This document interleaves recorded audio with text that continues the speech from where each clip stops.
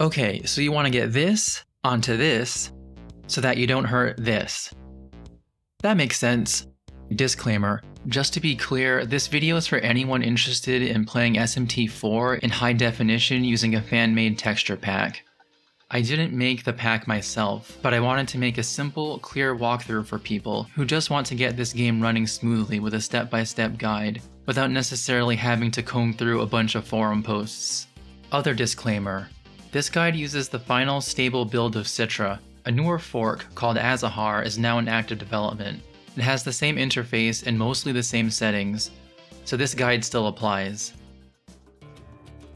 First, you're going to want to download the Citra emulator from citra-emulator.com. Choose your OS. I'm on Windows, so I'm going to download the Windows version. Open the zip folder and drag the emulator folder into wherever you store your emulation files. I organized mine by manufacturer and console, but do whatever works for you. The file you want to open is citraqt.exe, not citra.exe.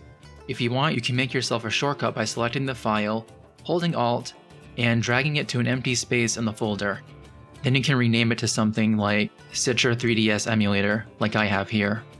When you open the emulator, you'll need to click on Add New Game Directory. Point it to the folder where your games are stored, and the emulator should show a list of the game ROMs you have. Don't have the ROM yet? You can legally dump the ROM from your own 3DS, though that's a pretty technical process and not something most people have the tools for. I can't show you where to find ROMs online, but decrypted ones are the ones you'll need. That's what runs in the emulator. Once you've downloaded the ROM, you may need to extract it from a zip or RAR file. You can open both formats using 7-zip, available on 7zip.org. The file should end in .3ds. Drag that 3ds file into the folder you've chosen to store your games, and you should see it in the game list when you reopen the emulator. Double-click on it and the game should start. Boom, you're done. Except there's an update which includes various bug fixes. And there's DLC too. These aren't necessary to enjoy the game, but I can show you how to install them anyway. You'll need to find decrypted versions of both the update and DLC. I'm using a file labeled Update v2 if that helps. Good luck finding them, they're out there. These are files that end in .cia. Drag those CIA files next to the 3DS game file, just so they're easy to find. Now you have to actually install the CIA files onto the emulated 3DS system. To do that, start the emulator, start the game, and then go to File, Install CIA, and then choose either the update or the DLC. I don't think the order matters, but I installed the update first. Next, do the same thing for the DLC. File, Install CIA, and then choose the DLC CIA file. Next, go to Emulation Stop. Double-click the game to start it again, and you should see a system message about loading add-on content. The bottom DS screen should also show the current version of the game on the title screen. Mine is listed as version 1.1. I hope that's the latest one.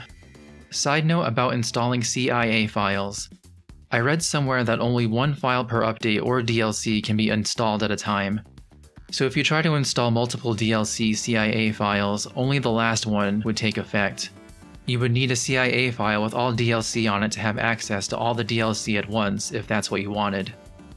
Personally, I've barely played this game, and I've read that the DLC is more endgame focused, so I'm not worried about it. Quick note, I've read that checking the add-on content menu from the title screen might cause problems for some users, especially on real hardware, so I'd avoid doing that, just in case.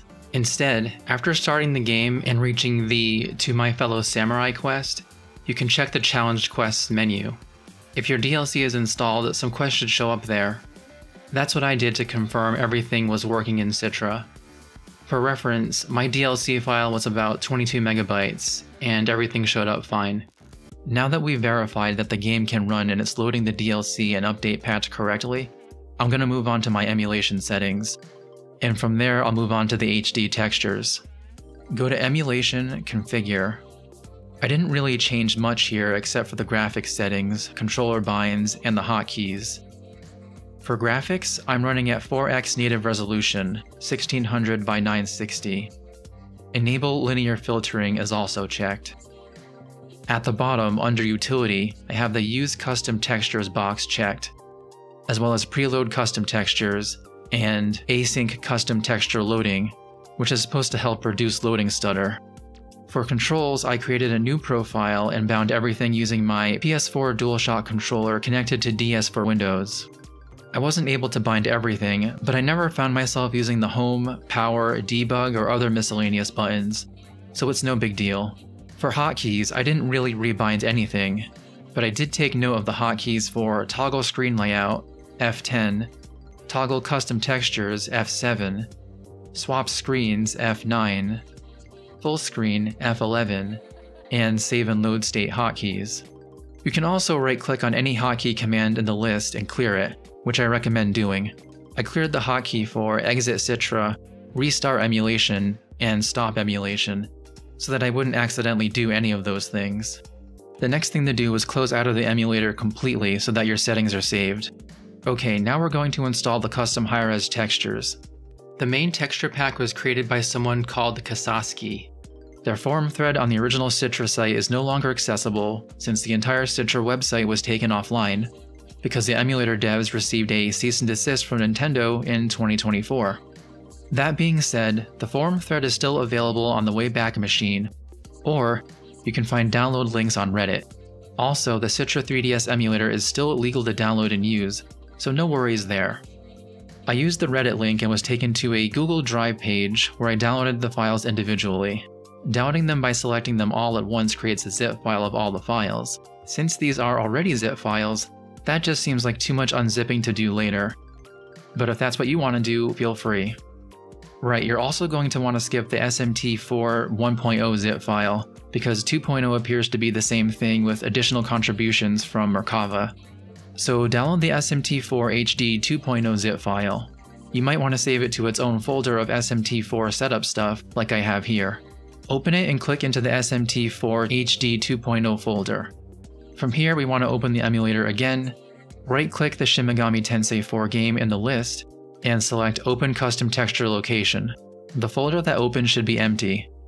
Back in the SMT IV HD 2.0 folder, inside the zip file, select all the folders for armor, backgrounds, compendium demons, etc., and drag them into that empty custom texture folder. From there, start the game in the emulator. You should see a preloading textures progress bar that will take a couple of minutes to complete. You're seeing this because you enabled this option in the settings earlier, and we want this setting on because otherwise the game will stutter as it tries to load the textures individually as you're playing the game. And that should do it. It might be a little hard to tell from the title screen, but you can press F7 to toggle the HD textures on and off. It's definitely more noticeable in-game with things like character portraits. Also note the HD textures do not affect the intro FMV, since that's a movie file and not a static texture image. The other button you're going to want to press is F11 to go into full screen, and F10 will cycle screen layouts. All the screen layouts seem decent, but I like the one that has both screens on the right, and the main screen enlarged on the left. The one with the large screen taking up most of the space is also nice, but I like being able to read the menus without straining my eyes too much, so I'll sacrifice a slightly smaller main screen in order to have a readable secondary screen. Installing the other textures is optional, but you might find some use for it. The forum page says what each one does, but I'll repeat here briefly for convenience. Lopsho's add-ons are HD miscellaneous textures. Download the Lopsho's miscellaneous pack, icons, etc. zip file, click into the miscellaneous Lopsho folder, highlight all the files, and back in the game's custom textures folder, go into the miscellaneous folder, and then drag the Lopsho files there. When asked about replacing files, just confirm that you're okay with overwriting everything. Intento 2's add-ons are also HD miscellaneous textures. This link is only on the archived Citra forum thread for whatever reason, and not on the Google Drive link on the Reddit page. The file replacement procedure is the same. Just make sure you're dragging those files into the miscellaneous folder inside the custom textures folder. Kaito Deluxe's Japanese version HD texture files are for HD kanji for people wanting to play in Japanese. I chose not to download these since I'll be playing in English. And finally, Pug-O's static overlay fix replaces an occasionally appearing static overlay with a transparent texture for clearer visuals. This is definitely not required, but I did it anyway. There was some uncertainty in the forums about where to put these files. I copied them into the base folder that has all the other folders in it, armors, backgrounds, compendium demons, etc., and I copied them into the miscellaneous folder. No overwrite conflicts either way, so I hope it goes alright. Here are some other notes about my experience setting up SMT IV in Citra with the HD textures. I'm using a DualShock 4 controller with the program DS for Windows. That's my preferred way of playing emulated games, because it's highly customizable. I'll leave a link to that in the description. The HD textures will turn off if you load a save state. That's fine, just press F7 to toggle the textures off and on again and you'll see them. If you want to see the bottom screen larger, just press F9 to swap the screens. There's a small sound stutter when you do that though. But that's normal. And just to reiterate, Citra is no longer in active development due to legal action by Nintendo. However, existing builds are still publicly available and free to use. As far as recent developments go, the two forks of Citra that were independently continuing 3DS emulator development based on Citra, Pablo Mark VII Citra and Lime 3DS, have merged into Azahar. This emulator looks and behaves exactly like Citra and is actively being worked on. Link to that in the description as well.